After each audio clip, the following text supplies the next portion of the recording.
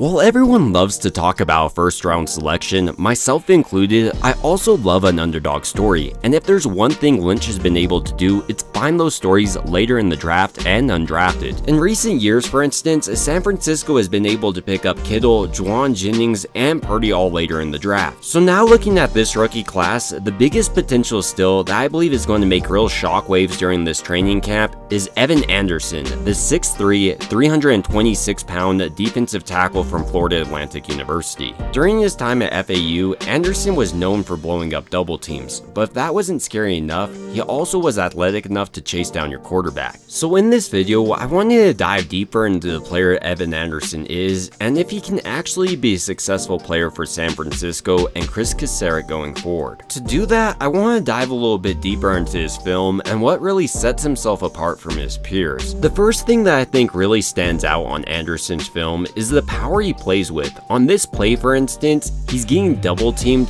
but if you watch where these guys are driving him, it's absolutely nowhere. But taking up 2 blocks wasn't enough for Anderson. He also did an excellent job of shedding his block and making the tackle on this play. In a similar way on this play, Anderson is facing a double team block, and I think it shows off a lot of what he does well. The first thing that immediately stands out is how he's getting off this ball in a hurry. He's getting off just as quickly as either the guard or center on this play.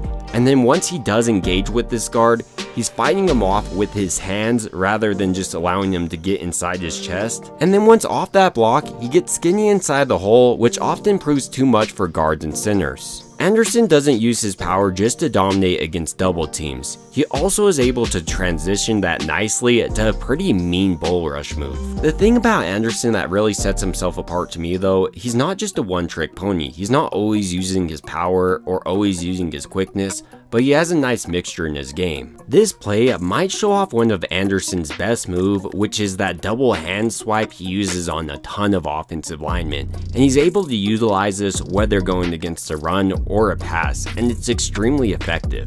Here you can see it one more time in action. It's almost like a judo throw. He engages with the guard and then throws him back before just blowing up this back. And you can see all the variations he has within his game. Here for instance, he's not doing the full-on judo throw, but he is doing a good job with that double hand swipe, and you can see how it causes this guard to completely whiff on him. Another move close to any defensive lineman's heart that Anderson has mastered is the swim move. He has one of the nastiest swim moves I've seen out of a big man in a long time. Outside of just his pass rush moves, Anderson is an excellent football player. He's extremely quick to recognize the play, and then his pursuit is insane. His motor doesn't just run hot, but he does have the athleticism, especially within like 10 or 20 yards, to chase down the play and make a big play for your team. When you watch some of these QB reads for instance, you can see how Anderson is rarely fooled. He is routinely making the right choice and rarely allows a cutback lane. On this play for instance, you can see how this quarterback tries to take it and get away from Anderson,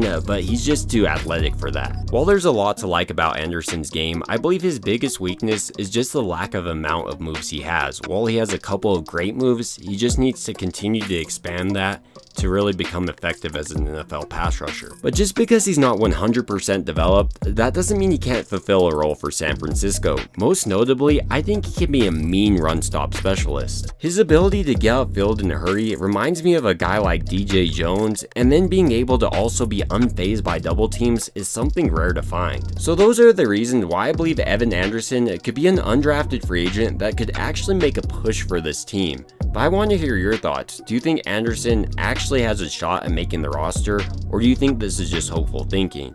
It would also mean a ton if you liked and subscribed, and as always, I hope you guys have a great rest of your day.